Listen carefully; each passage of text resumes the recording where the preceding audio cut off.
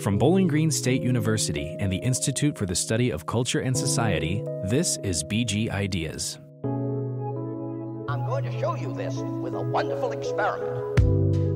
You're listening to the Big Ideas Podcast, a collaboration between the Institute for the Study of Culture and Society and the School of Media and Communication at Bowling Green State University.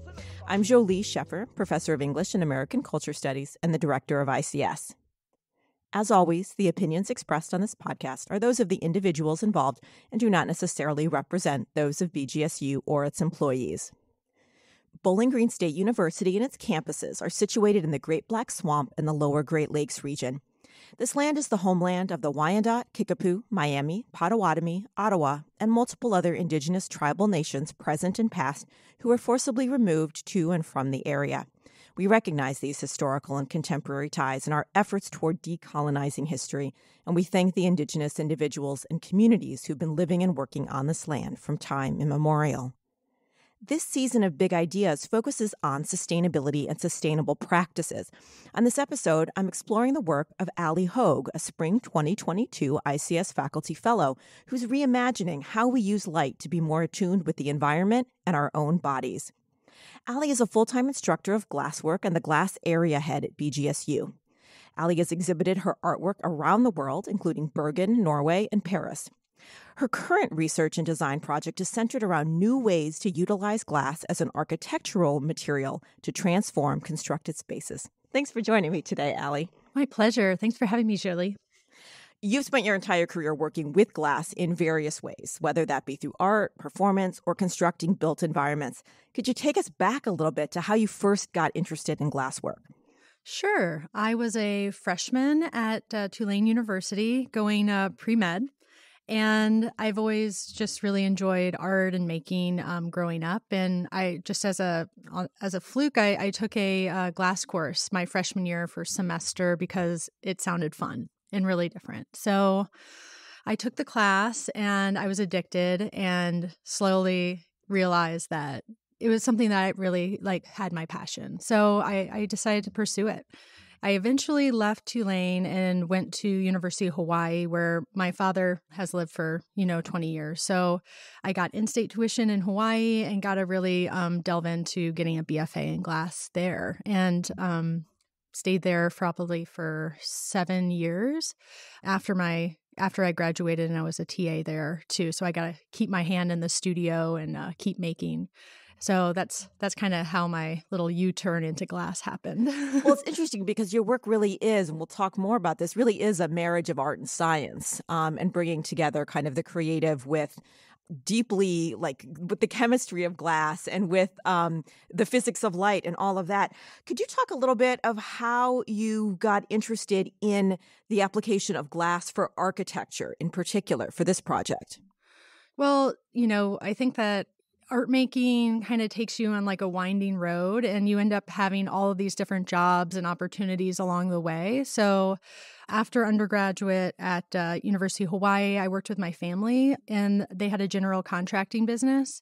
So in another life for a short amount of time, I was in the field, assisting as a superintendent, just managing and doing a little bit of project management and estimating. I also got my LEED certification for environmental design, working towards a goal of doing general contracting with environmental design at heart of it. That happened before 2008, and then 2008 happened, and in Florida and across the country, construction went to a halt.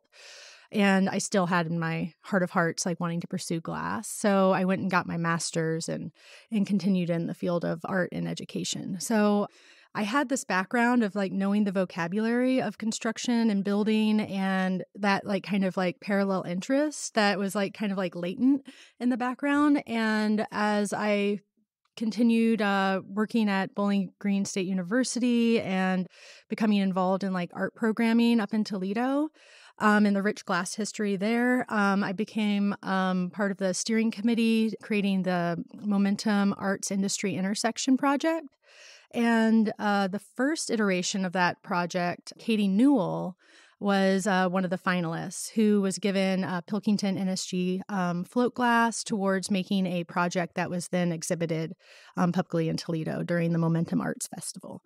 So I really got to enter into a conversation with Katie then. I really, really just loved her work, her interest in glass in concert with creating architecture and spatial designs. And we just really got along. So after that project, I helped Katie out with one of her other projects, making some glass components for a tilt wall concrete construction. So we got to spend some time making some glass in the studio, had some fun, and we entered into just another conversation. And we decided to move forward with kind of pursuing it in the form of a collaboration.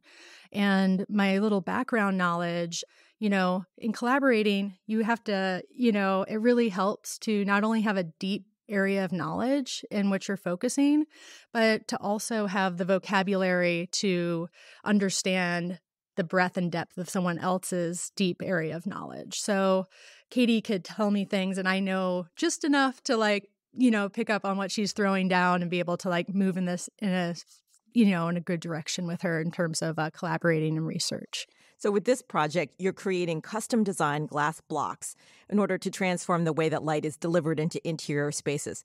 Could you tell our listeners a little bit about the project and kind of what some of that process has been and where it is in development right now?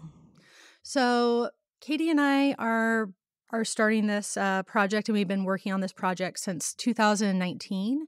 We got a little slowed down during the pandemic, but we've regrouped and we're moving at full steam ahead. We're looking at the glass as not only having its optical properties that, it's known for in architecture, such as windows and kind of like the ubiquitous glass block that's been around really since the 1930s.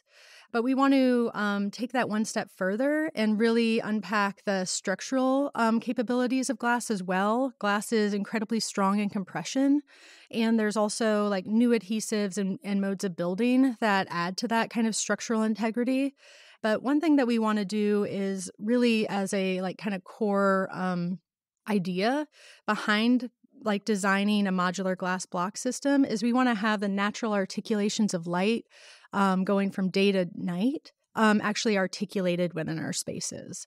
Instead of historically, glass block designs was basically to bring as much light in and then diffuse it within a space. Our glass block, we really want to articulate the shifts in day and night within the built environment in order to reset the circadian rhythms of the inhabitants within the built environment. And for folks, I wish, we could see what these look like, but they're kind of an octahedron shape, Exactly. Kind of a faceted block. This is not your old-fashioned, rectilinear glass block.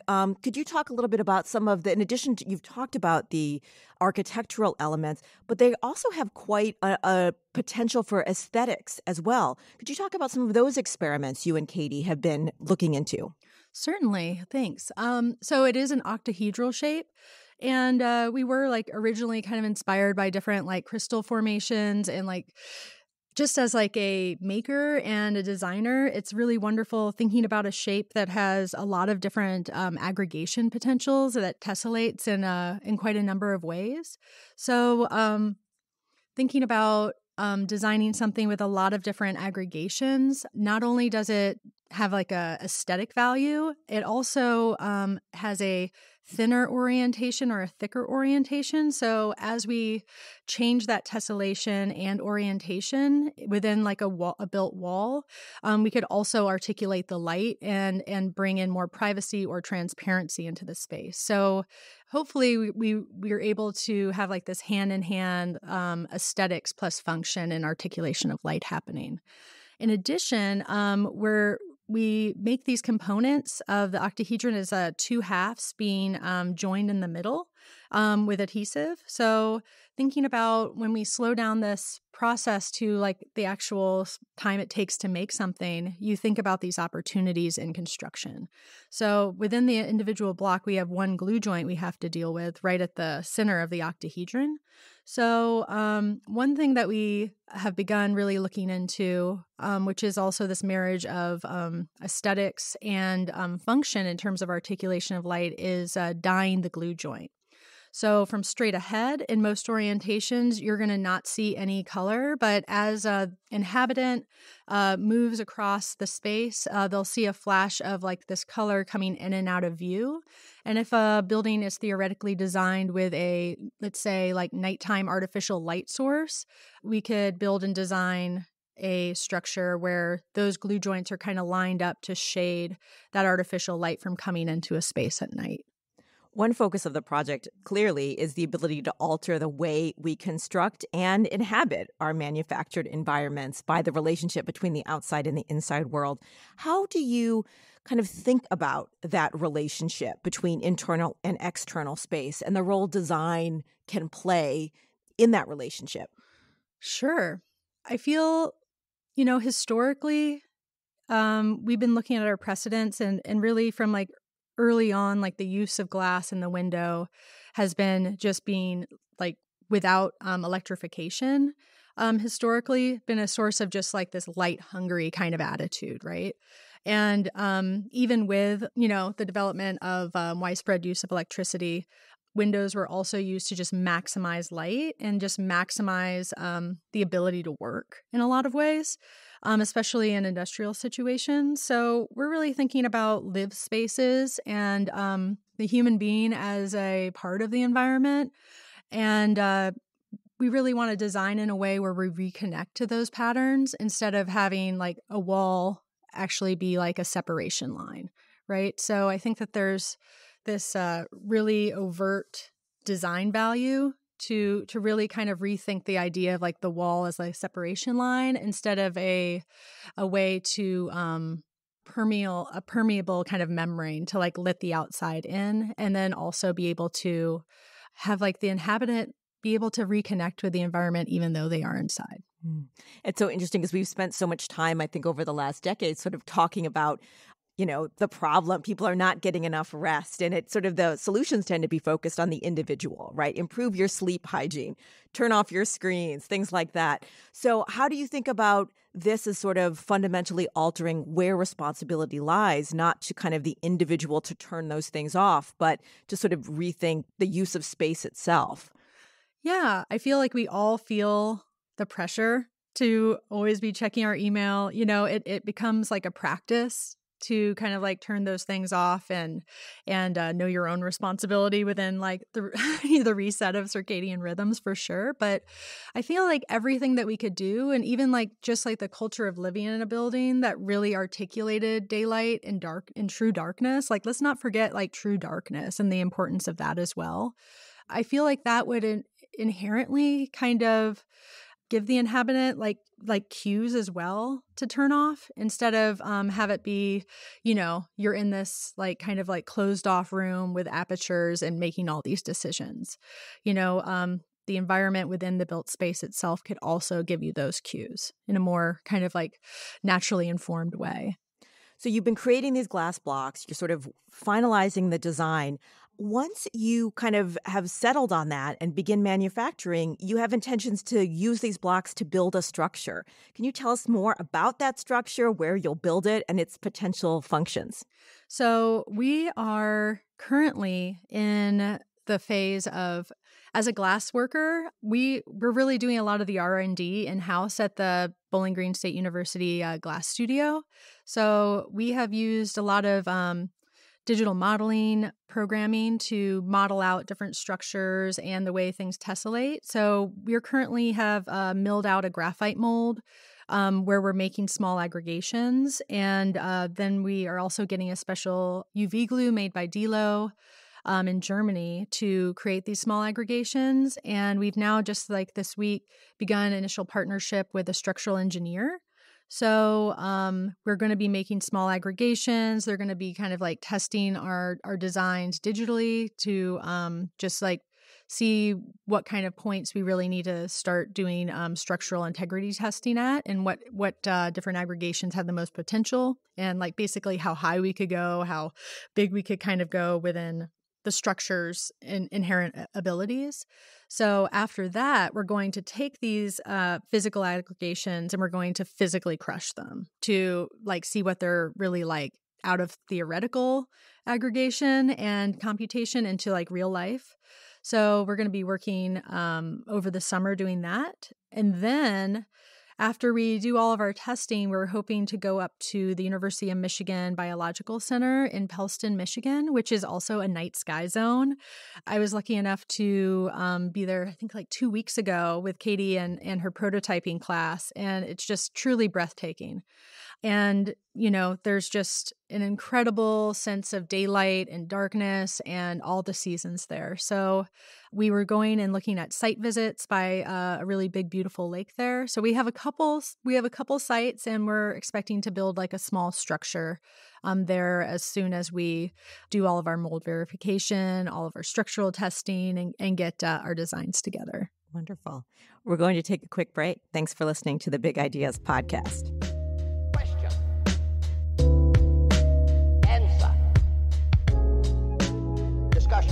If you are passionate about big ideas, consider sponsoring this program. To have your name or organization mentioned here, please contact us at ics@bgsu.edu.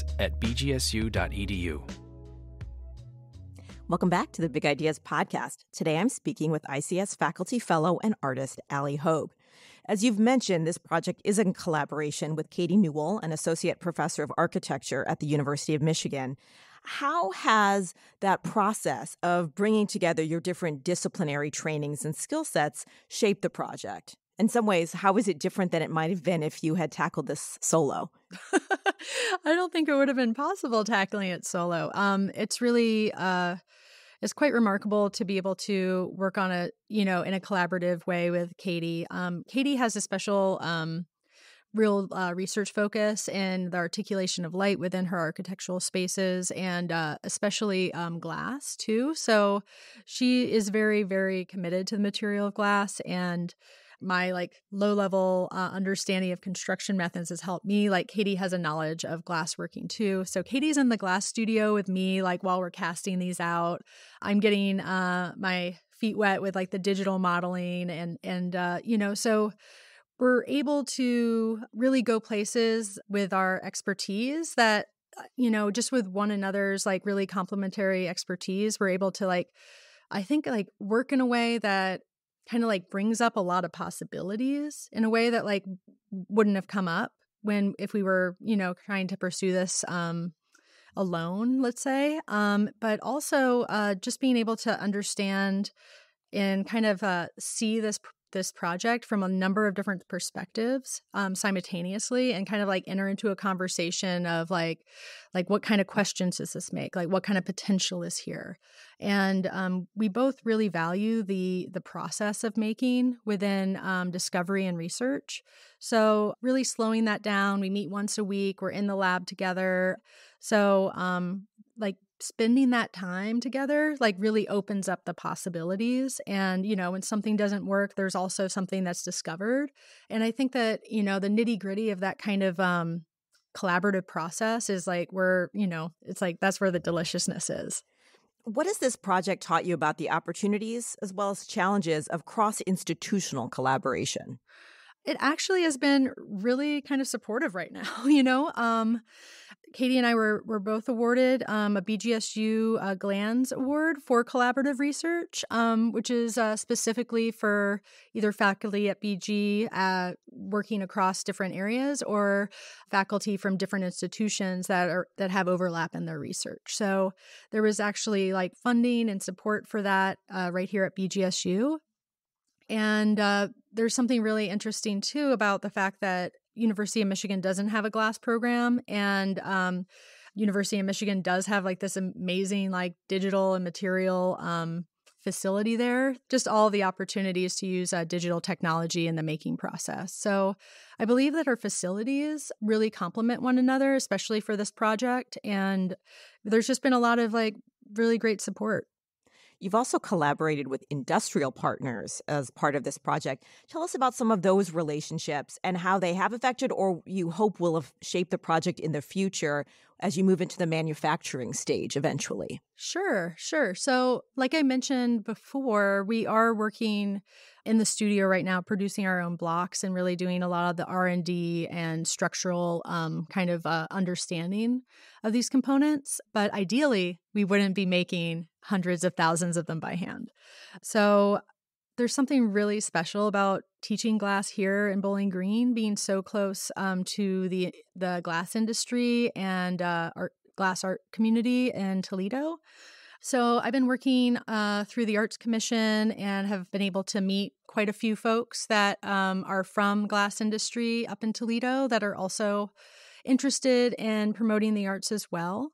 So I've been able to just be in conversation with a lot of these industry experts and think about different possibilities. So one of them that I've worked most closely with is at NSG Pilkington. Kyle Sword is just an incredible resource and also works with me on the Momentum Intersection Arts Industry Project, where the artists are given the NSG Pilkington glass and technical support. So we just enter into conversation quite a bit since we work together in that way. And some of the things that we ask are like, oh, it's like, what do you have? Like what's in, like what things aren't being used at NSG Pilkington? And, or Kyle will be like, hey, could you use this? We have a pile of this, So there's been like little offshoot co-research avenues that have kind of developed because of that.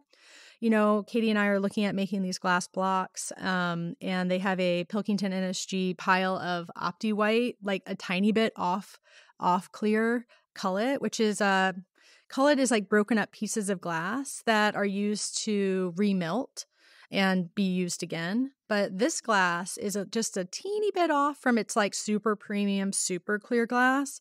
And it isn't quite cost effective to use it in their regular float glass to be remelted. So I entered into a conversation with Kyle and some of his glass chemists, and we started coming up with some basic formulas where it would if we could add some additive, it would be close to the studio glass that we work with.